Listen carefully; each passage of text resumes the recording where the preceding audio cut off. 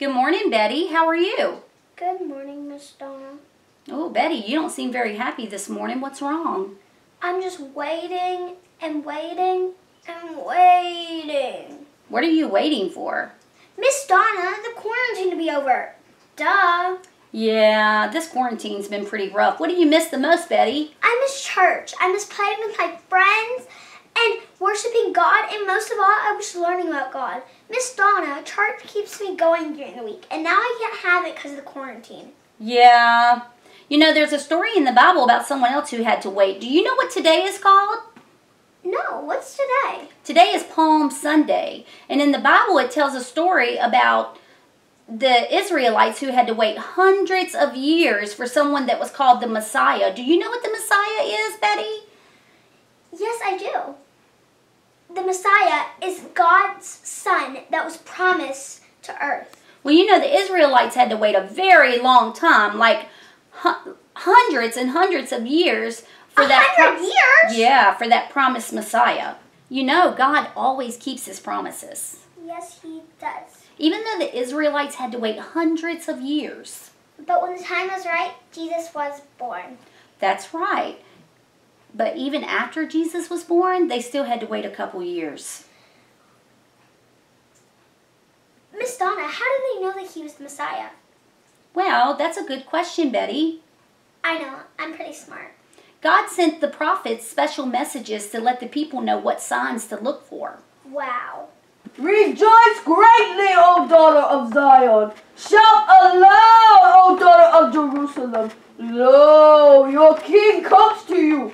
Triumphant and victorious is he. Humble and riding on a donkey, on a colt, the foal of a donkey. At the right time, Jesus began to travel to the city of Jerusalem. As he was on his way, he sent two of his disciples into a nearby village. Jesus told us to go to the village. Just ahead we will find a donkey. Look, look! A colt! A young donkey! That's what Jesus said. Let's untie him. Already done. What did Jesus say? The Lord needs it. The Lord needs it. So, did they ever get the donkey? Yes, Betty, they did get the donkey. As a matter of fact, as they were traveling to meet Jesus, the disciples took their coats off and they put it on the back of the donkey to give Jesus a place to sit. And after Jesus sat on the donkey, they traveled to a place called Jerusalem where a big crowd had gathered for a celebration. And in that crowd, there were some people who had heard about Jesus. And they were waving palm branches and shouting, "Hosanna! Hosanna! Glory to God in the highest!" What does Hosanna mean? Because I have a cousin named Anna, and I'll never yell at her. Yeah, it sounds kind of funny, but there's some words sound similar, but they have different meanings. Hosanna means saves us. So they were shouting, "Save us! Save us! Jesus came to save us from our sins. Jesus is the Messiah!" That's right, Betty. You remembered my words from the very beginning. Yes, I did. Jesus is the Messiah. But do you know there were some Jewish leaders that did not like that the people were shouting to Jesus? And they went to Jesus and they said, "Tell your people to stop shouting praises." But they can't stop shouting praises to God.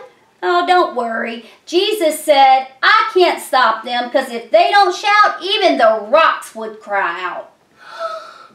Like the rocks on the ground? Yes, the rocks on the ground, because it was so important for the people to know that Jesus was the promised Savior that if they didn't shout it, the rocks were going to shout it. That's funny that the rocks cry out. God's promise has come and everyone needs to know. That's right, Betty. God's promise is for everyone. God loves us so much. He loves our families. He even loves the rocks. Wait, does he love me? He loves you too, Betty. I like that. I like that too.